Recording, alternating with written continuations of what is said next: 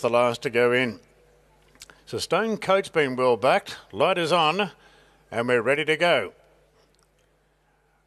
And the six of them are offhand racing. Stone Coat and Glory Daze, the first two into stride from Kiptanui, Battledon, Redstone well taken back.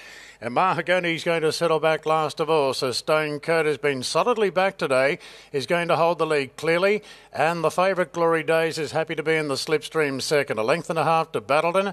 Then the long price Kiptanui without cover. A length further back to Mahogany. At Redstone Well's now been snagged all the way back to last. And about 7 lengths off the leader, which is Stone Coat. Has the lead all on its own at the 1,000 metres by 2.5 on Glory Daze. They're followed after 2 lengths to Kiptanui on the outside of Battledon.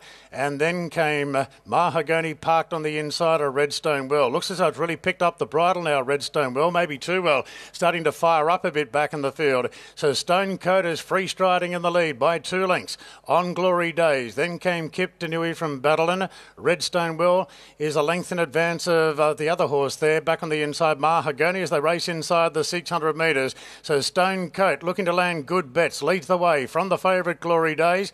Then came Battledon. Kiptanui's come off the bridle. Then Mahogany on the rails and Redstone Wells angling to the outside. Up the rails it rise now and Stone Coat narrow leader. Glory Daze is placed under plenty of pressure and quickly takes the lead now, Glory Daze, beating off Stone Coat. A good gap back to the remainder. There's 4 of them all in a line there coming down the straight, but Glory Daze really opens the shoulders and is ripping clear for a big win, Glory Daze. Redstone Well on the outside second in front of Mahogany, and Kiptanui's been able to battle on for 4th. Then came Battledon and Stone Coat weakened out of it.